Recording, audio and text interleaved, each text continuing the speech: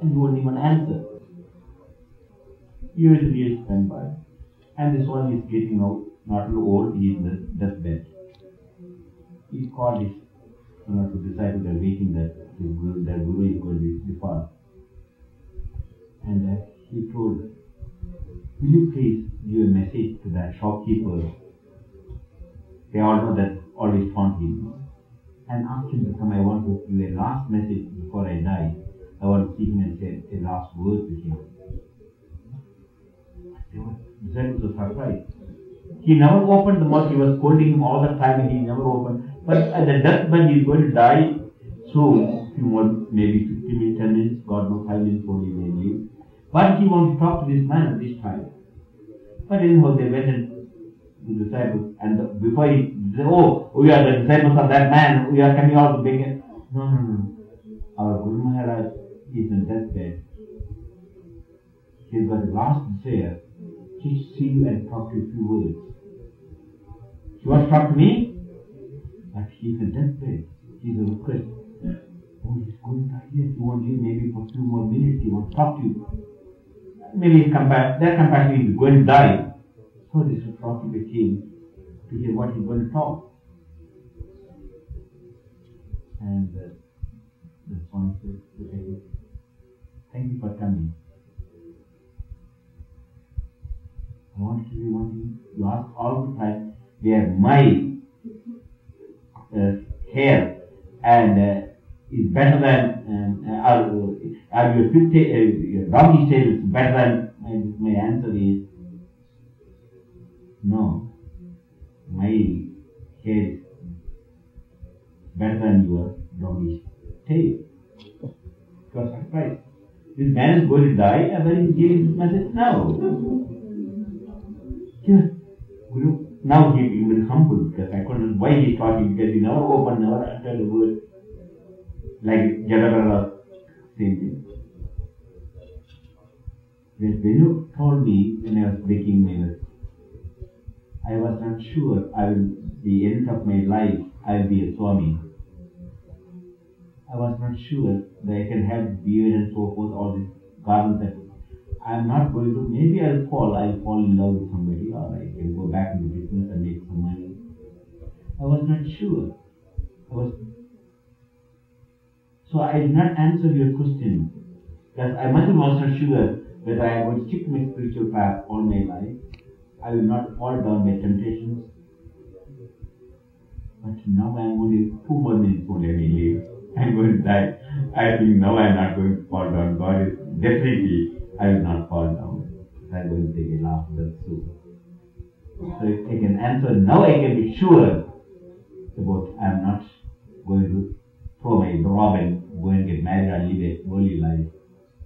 But I was afraid all this last moment I was afraid. But now I have no fear. With God's grace, I succeeded. I passed the test.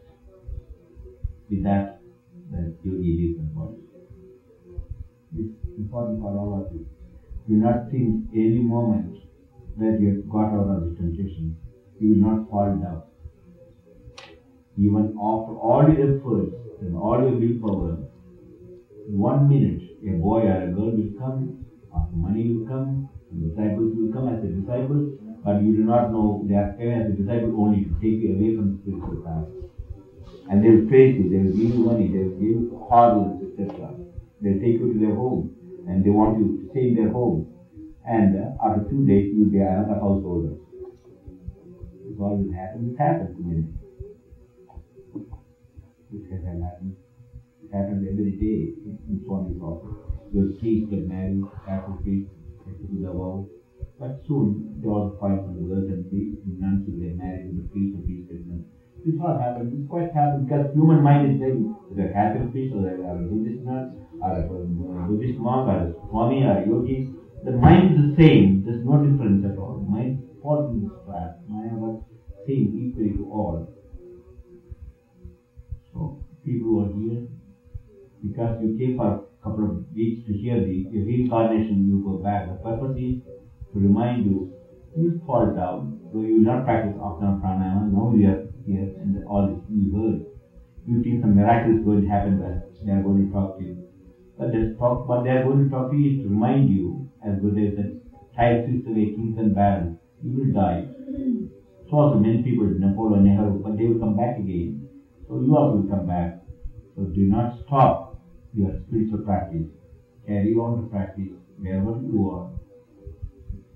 With humility and surrender. You practice and God will come to you.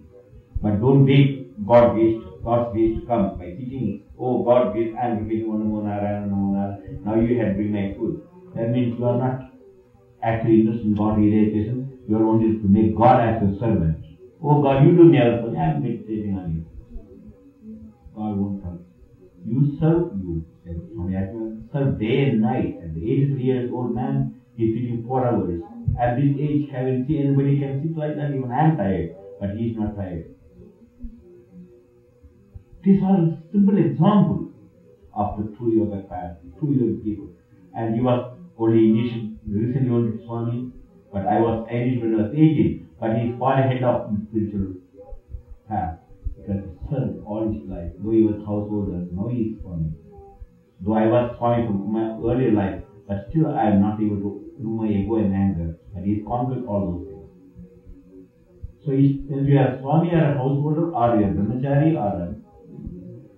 But remember, the ego and the desire must be conquered, and you pray to God and do your duty. Listen to what we teach you, practice the discipline, do your karma yoga, and then pray to God and offer everything to God. Then your egoism will not come, and the desires will slowly he will take you all the desires. You will fry all your desires in the frying pan of knowledge, wisdom, no more rebirth for you. Until that, you will have rebirth. Do not think that birth is going to end, death is going to end anything. You will only continue your suffering in the next life, and next life, and next life. You have to stop this. That the purpose of the symposium to remind you that rebirth is existing. It's not going to end. Death is not going to end anything. The karma is not going to end because you die, or because some priest said so. Oh, don't believe you are a Catholic. There is no reincarnation. Priest can say many things. In fact, that's all. They put people on the stage. The sun is in the center. After his moving, they send him to prison because there were various wrong teachings. So don't believe church or swamis or yogis. We are also stupid like everybody else. We also have Maya. We also controlled by Maya. So peace doesn't mean suddenly he becomes God. And what means is because he's the Pope, suddenly he doesn't mean that he knows everything about. No, he's infallible, whatever he says. And when the Pope was shot, what did he say? Why me? That was when he was shot during one of the things. I was at that time. I was in Switzerland. And first time when he was shot, why me? Why not he? When Mahatma Gandhi was shot, what did he say? Ram. That he purified service and karma yoga. And he didn't want any power. When India got independence, he could be the first president or prime minister. No, I don't want to be prime minister or president. I just want to be beg and live like a beggar. As he did all his life, stayed close. That's called renunciation. And then when he was shot, Ram. That's not easy. The last word to remember God, to repeat that word. Your Pope said, why me? He was shot. And President Reagan was shot. And what did he say? Later on he went and told his wife, I forgot a duck. When he was shot, I forgot a duck. And of course, all the people were pushing him down, all the security guard were pushing him down. So I thought, so he was shot. So he became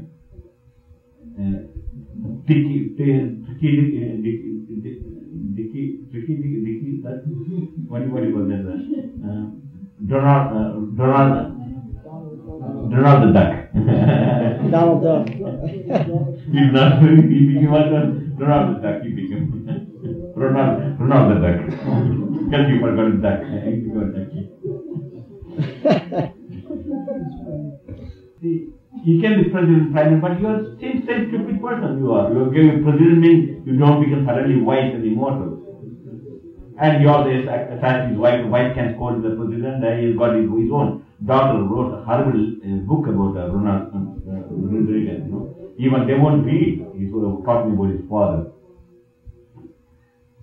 and look at the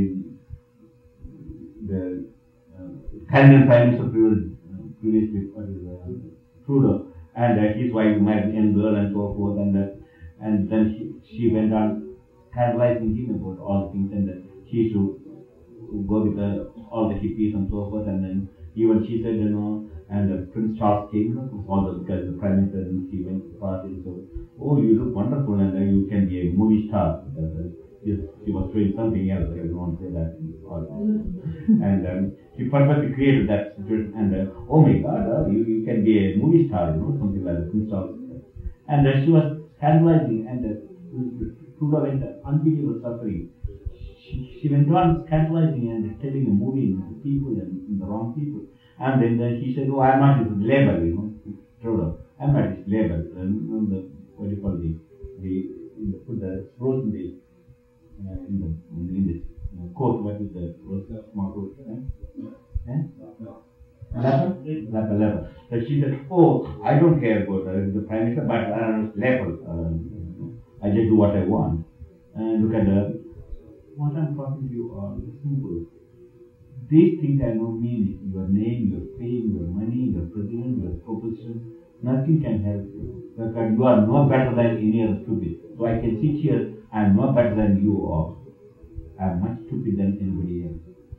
My ego is this, oh, I am great, Swami. That's all when my ego goes up. I am only pray to Master. Even every morning I come, I offer a flower, I tell Master, tell my ego should not go up. That's all. I pray. I saw that the ego is a state. I can easily fall down after 61 years of so much labor I did to go up from pranayama, morning, midday, evening, midnight, stay in the forest, the tigers, the infested, food, the water. I can do all those very easy. But still, there is no guarantee I can remove this ego and not fall from spiritual height. So I pray to you all. So the symposium is meant to understand this fact. It's not because Catholic priest says so or Catholic says so. That's not going to help. Not Swami says so, Rabbi says so, you can kill Rabbi says, he can bless the animal and you can eat kosher meat and breed the animal. That's not going to remove your karma. When you eat that meat, even Rabbi can bless, but suffering, you any age, you create suffering. Rabbi made you to do that first and he blessed, but still, the suffering of animals, you can't remove it. You have to pay the price. Thou shalt not kill. You cannot break that law. That is fundamental law. And love thy neighbor as thyself. That means that God is giving that balance. Enough amount of money, power, position, wealth, health, nothing can give satisfaction. Always there will be something yet to be fulfilled. And once you touch the silence, or God, or Om, they are different. From that moment onwards, you are a fulfilled person, ultimate fulfillment. That silence is called Om, the pause is called Om. And that is the music of your soul. Hear this music of Om in silence. Inhale Om, exhale Om, reduce the breathing out to minimum. Imperceptible state. Breathe, inhale and exhale. This sound Om, inhale, Om, exhale. Do not feel structural pain when you are breathing. That will be happening.